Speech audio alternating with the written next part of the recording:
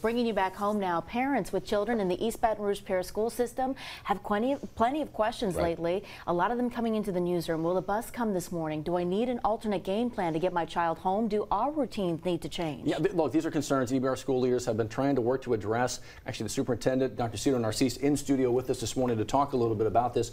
Good to see you this morning. Hey, appreciate you coming in. Good morning. Thank you for having me. And look, we were just talking about the fact. A lot of times these conversations are rough. They're not pleasant, but they need to happen. So let's talk about what goes on now. I think it's very clear we're not going to be able to, you guys are not going to be able to stipend your way out of this or schedule change your way out of this. What's the path forward? What will you be presenting to the school board next? Yeah, so my goal is to present a current plan that they approved around, they wanted me to bring back elementary transfers. Right. I'm going to do that. And then continue to consolidate routes. So as I told folks when we started, we have actually a math problem.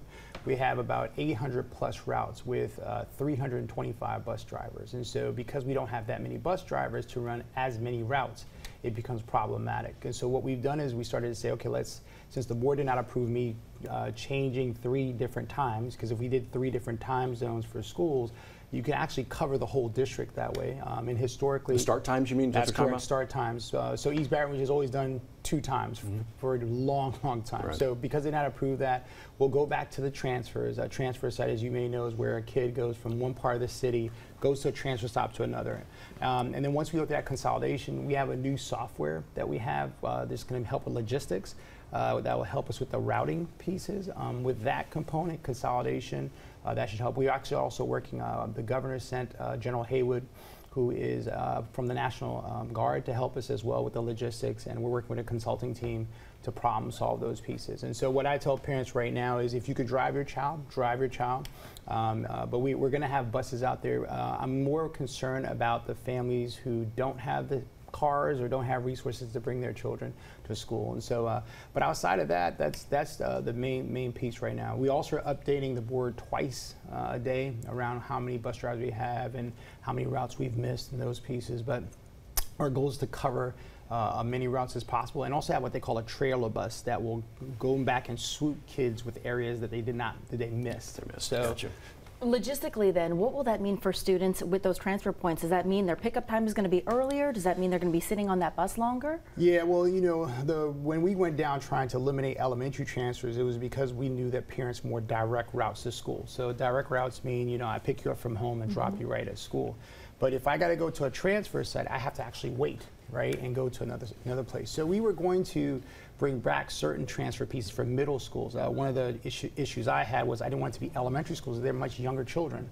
But, you know, the board wanted us to do that, so I said, not a problem, we'll make that change.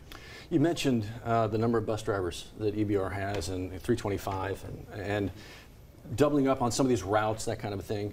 When you're sitting in that school board meeting and you're hearing from the bus drivers and hearing from parents, and it's what you're creating, they say, is more work for the same pay without a raise. The ability to get to these school kids, all the bus drivers you have now have to work more routes for a future that doesn't have a raise for them in that future. How do you square that with them, especially when the district came in minus 150? How do we get another 150 drivers to help alleviate all these routes? This is a tough equation to figure out. Yeah, I think people are putting the pay more will solve the problem.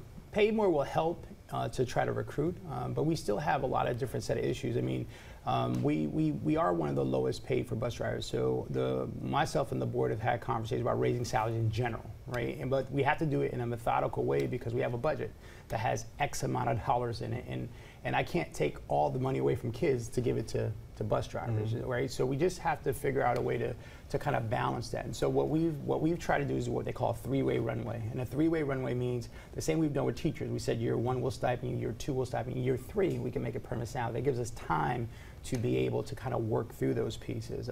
But for, you know, we've actually, when you look at the total amount that bus drivers have gotten for this year alone, is over $10,500 for stipend, which is larger than any other group that we've actually had in the system. But we have to do it in a way, I think, that will help everybody to feel a part of the system, but they have to give us some time to do it. These problems have been historical. I'm just so happy to be the superintendent that's going to tackle them. So. Is there a way to get that done in this school year, though, so this transportation issue doesn't linger further into this semester or in this year? Well, we'll solve the transportation issue. I think we're going to have to be creative on doing a few things differently. One of the things that happened when we eliminated elementary transfers is actually more parents wanted to put their kids on the bus.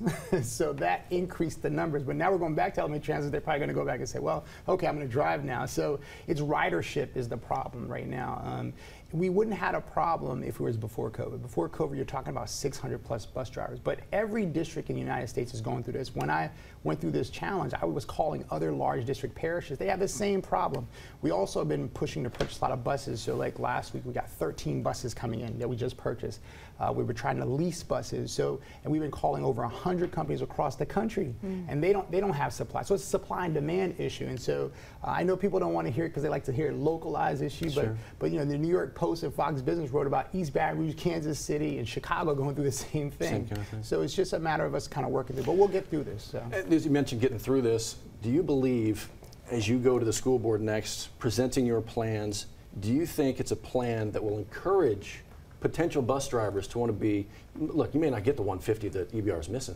Let's say you pick up 50. Do you think this is a plan that you present that encourages people that they want to be a bus driver in East Baton Rouge Parish? Yeah, the only way I've learned, at least in my experience, on trying to help folks to come in is, one, to make the process easier for them. So we got to figure out a better way to get bus drivers to get quickly CDL licenses, right?